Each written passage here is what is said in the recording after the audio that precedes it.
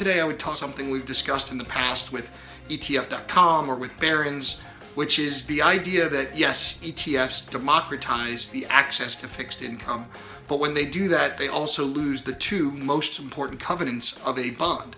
A bond has the rule that it's going to have a maturity and it's going to have a constant coupon. And when you use an index product to get exposure, you lose both of those aspects, but you're still subject to the duration risk.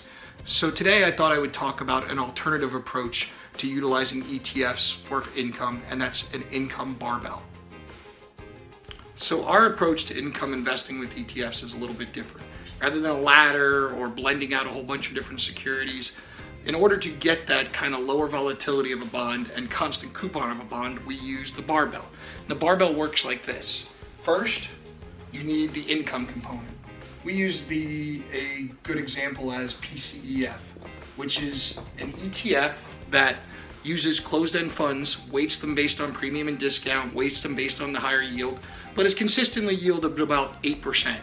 Now, we combine that with another product, something that's shorter duration, something that's more like a cash alternative.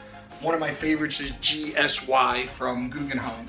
It yields a little over 1%, we'll say 1% for the purposes of this video, but essentially by combining these two, we can target a specific yield. So we have 50% in one, 50% in the other. We've got a targeted yield of 5%, but even more importantly, much less volatility, much less duration. So that's our approach to fixed income investing, and thank you for your time.